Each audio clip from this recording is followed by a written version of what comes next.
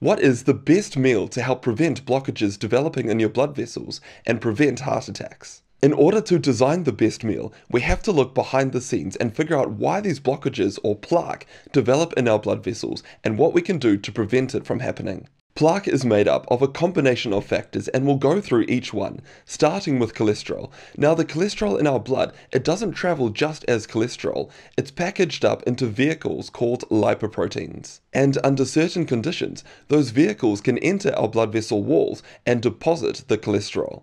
On social media, there's a lot of debate about this, but it's crucial to get right when designing the best meal. You'll hear some influencers going against the preventative care clinical guidelines, saying that cholesterol levels in the blood don't matter so long as you're not insulin resistant, so long as all of your other risk factors are controlled. That is false. We've got fantastic research from the PISA study that was conducted between 2010 and 2014, involving over 4,000 people who were examined every 3 years, and they were trying to figure out what factors are involved in plaque development or atherosclerosis. And a standout finding is that 1/2 of apparently healthy people with normal values for all of their risk factors still had blockages in their blood vessels developing. More importantly, even for people with optimal values for all of their risk factors, there was still a significant correlation between low-density lipoprotein cholesterol, so that's one of the vehicles that carry cholesterol around the blood, so there was a significant correlation between that LDL cholesterol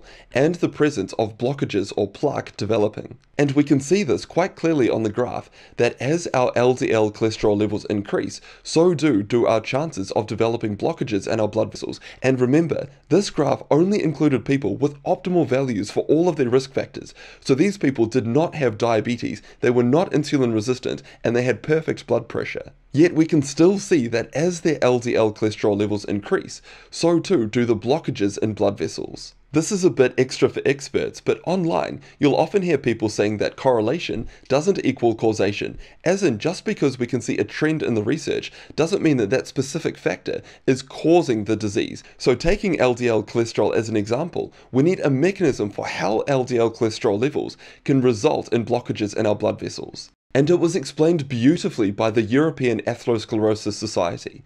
So the LDL particles, or one of the vehicles that's carrying cholesterol around the body, it doesn't just move passively across our blood vessel walls. Instead, there are specific pathways to cross the blood vessel walls, and this process is called transcytosis. Essentially, once the concentration of LDL reaches a high enough level in our blood, it's got the chance of entering our blood vessels and depositing that cholesterol. And to emphasize, we do have strong research from the PISA study showing that this process does happen without other risk factors, so this can still happen for people that don't have diabetes or insulin resistance or any other factors. It's simply the LDL cholesterol. So we need a meal that controls our cholesterol levels in our blood. The next factors found in plaques are immune cells or macrophages. They are a type of white blood cell that engulfs and digests other cellular debris and fats, but when they consume too much cholesterol, they turn into foam cells, which are a hallmark of early plaque development. And over time, calcium can deposit into these plaques or blockages, which makes them harder and more brittle. And we can see this calcification using CT scans, which brings me on to a really important point. We can have early atherosclerosis or blockages in our blood vessels, and it doesn't show up on these CT scans. So if you do have one of these scans and your calcium result is 0, that doesn't necessarily mean that there's no blockages in your blood vessels. And this plaque is covered by a fibrous cap, a bit like a band-aid, but this cap is thin and prone to rupture, and when it ruptures, that's when heart attacks and strokes happen. Now that we understand plaque development, we need to stop it in its tracks, and there are multiple factors at play. We've already talked about one factor, which is cholesterol, but there are many other factors that we need to control, because each factor adds to one another and compounds the issue. The innermost layer of our arteries is called the endothelium and can be easily damaged by factors such as high blood pressure. This high pressure exerts extra force on our blood vessel walls, causing damage and making them more susceptible to atherosclerosis. Another common factor that injures the endothelial lining is high sugar levels. So we need a meal that doesn't contain sugar and is made up of whole foods. We want to get rid of processed foods. We also want a meal that will lower blood pressure, so one of the best ways to do this is to eat foods that are high in potassium and fiber. The next contributing factor that we need to address is inflammation. So generally, if people are overweight, they've got higher levels of inflammation. So we want to try and help people feel fuller for longer and overall lose weight. Now, some of the crucial ways that we can do this is advocating for a high lean protein diet. High levels of fiber also help people feel fuller for longer and overall help them to lose weight. It's a similar story for insulin resistance, which can help contribute to our overall inflammation levels.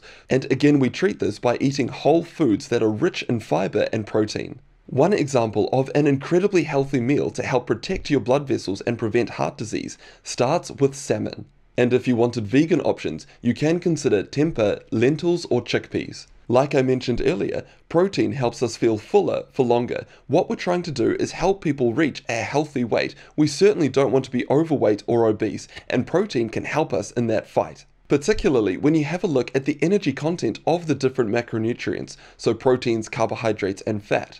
Protein provides roughly 4 calories per gram, but fat offers a whopping 9 calories per gram.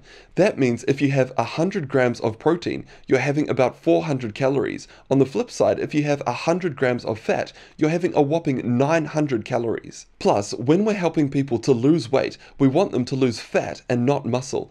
A higher protein intake helps ensure that you're providing your muscles with the necessary nutrients to maintain or even grow, especially when you're incorporating resistance training to your routine. If you've watched any of my previous videos, you know how much I emphasize the importance of a high protein diet. And I chose salmon as the protein source because it's rich in omega-3. Omega-3 helps to significantly reduce our triglyceride levels, and it also has anti-inflammatory actions. So remember, we're trying to address all of the different factors that lead to blockages in our blood vessels. But it's crucial to check the source of salmon. Not all salmon is created equal. Wild-caught salmon, especially from pristine waters, tend to have fewer contaminants and generally are considered a cleaner source. But on the other hand, farmed salmon can expose the salmon to pollutants and heavy metals. The next ingredient in the perfect meal is peas. Peas are a fantastic source of protein and fiber. Fiber helps to lower the levels of LDL cholesterol, so that's the one that we talked about earlier. And it does this by binding to cholesterol particles in the digestive system and moving them out of the body before they can be absorbed. And like we mentioned earlier, fiber helps people feel fuller for longer.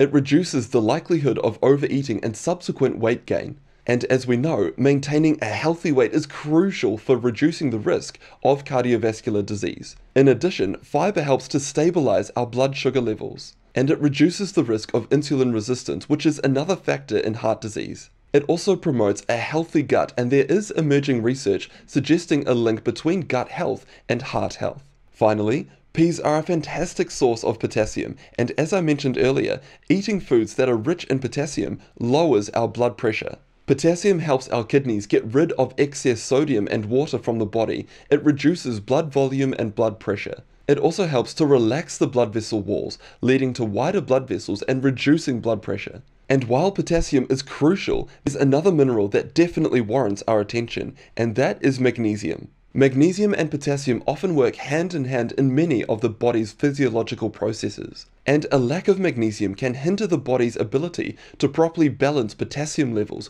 which can in turn impact heart health. The next ingredient I would include is quinoa. Quinoa is high in protein and fiber, but it's also a rich source of magnesium, so you can see that all of the ingredients that I've mentioned so far, they're adding to one another to reduce our overall chance of developing blockages in our blood vessels. I would next add broccoli. Broccoli is another fantastic source of fiber, but it also has magnesium and crucially, vitamin K. And the perfect meal has to include avocado. Avocado is a brilliant source of unsaturated fats, and by replacing saturated fat with unsaturated fat in our diet, we can lower our blood cholesterol levels. Furthermore, like we mentioned with omega-3, these types of fats have an anti-inflammatory effect. And to finish the meal, I would add extra virgin olive oil and lemon dressing. And if you wanted something extra, you could add walnuts or almonds. They are rich in omega-3 fatty acids, fiber, and essential vitamins. And just to keep in mind, if you're adding other sources to this meal, make sure to check the sugar and salt content because often other sources